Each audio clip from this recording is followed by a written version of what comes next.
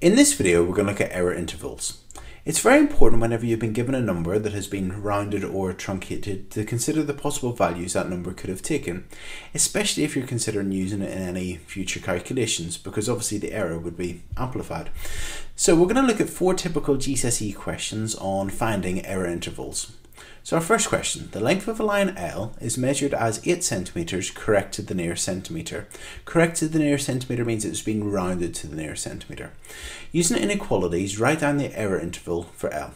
So what we're going to do is we're going to consider the possible lengths that this line could have taken before being rounded to be 8 centimeters. So obviously I'm just going to write here 7, 8 and 9, and the numbers in the middle 7.5 and 8.5, and we're going to consider some values which would round to 8. So obviously you could have a 7.9, 7.8, decimal numbers like 7.75, etc., 7.7, 7.6, and even down to and including 7.5, because 7.5 would round up to 8. But anything below 7.5 would round down to 7. So here, for instance, 7.49 would, because it's 7.4, would round down to 7. So the smallest or the shortest length of this line would be 7.5 centimeters. Now, in terms of the numbers above 8, well, it could obviously be 8.1 or 8.05, etc. 8.2, 8.3, 8.4. It can be numbers such as 8.45, numbers such as 8.49, 8.497, etc. Any number up to, but not including 8.5, because 8.5 would round up to 9, but any number up to 8.5 would round down to 8.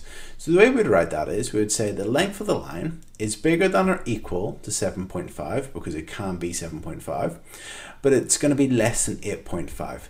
So that would include all the numbers up to 8.5, but not 8.5. And that's it. So the error interval for the length of this line would be the length of the line is bigger than or equal to 7.5 centimeters, but less than 8.5 centimeters. Okay, so our next example. Amelia rounds a number y to 1 decimal place. Her answer is 2.8. Write down the error interval for y. So again, this time she rounds the number. Okay, that's terrible underline. I'll try it again.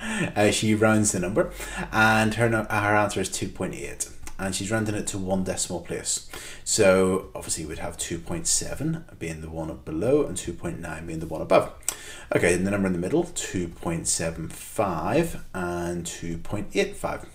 So 2.75 would be the lowest number that would round up to be 2.8. So we're going to write 2.75 down as the lowest possible number.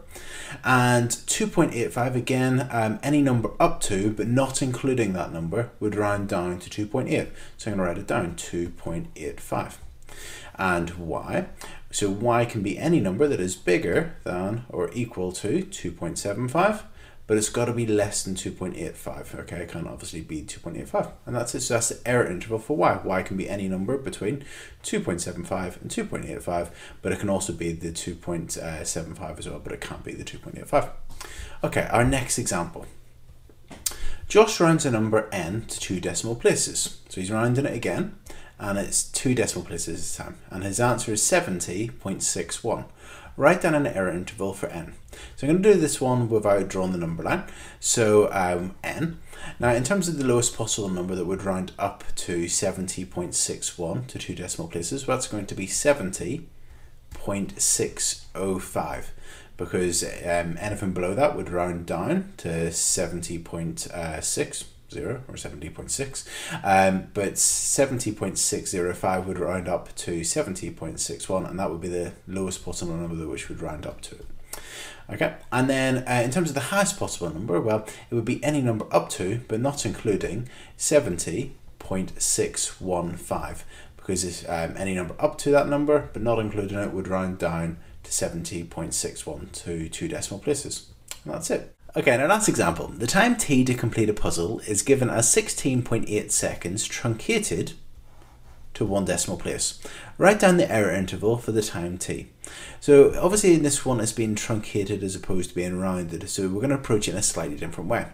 Now if you need to revise truncation, look at Corbettmaths and look at the video on it, but I'm just going to do a quick recap now also. So if I had a number, for instance 7.541, and I was asked to truncate that to one decimal place, I would go to the number in the first decimal place and I would just ignore anything beyond that. So if I was asked to truncate that to one decimal place, it would just be 7.5.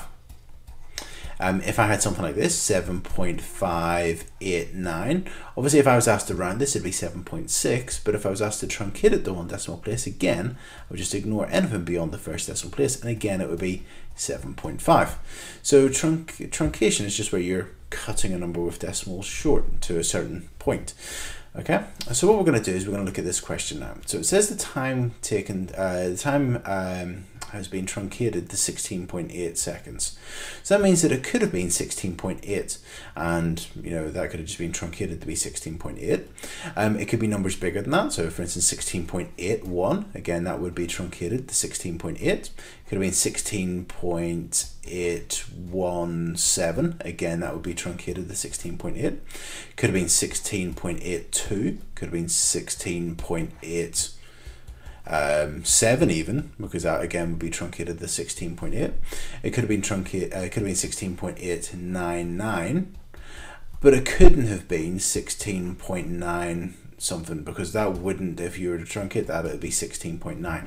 So really it's going to be any number that is bigger than or equal to 16.8, but it's going to be any number, well obviously it can't be 16.9, but it can be any number up to that, so up to 16.9.